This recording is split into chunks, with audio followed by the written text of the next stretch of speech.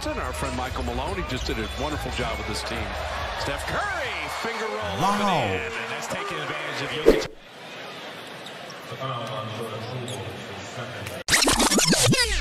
0.5 seconds making moves. Hard foul here with Poole, and Poole looks like he is in some pain after hard contact on Brown. And it looks like he hit the elbow.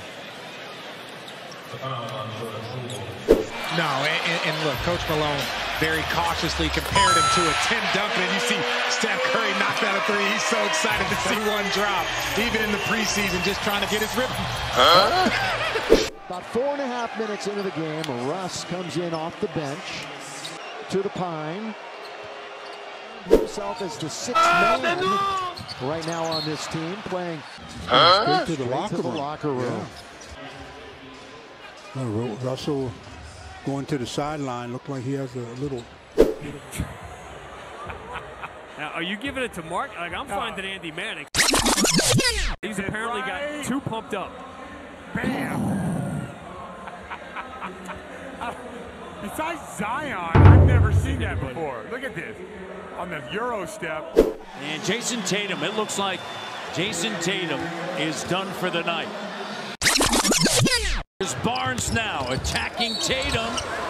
And he's fouled. He'll go to the free throw line. Impressive take.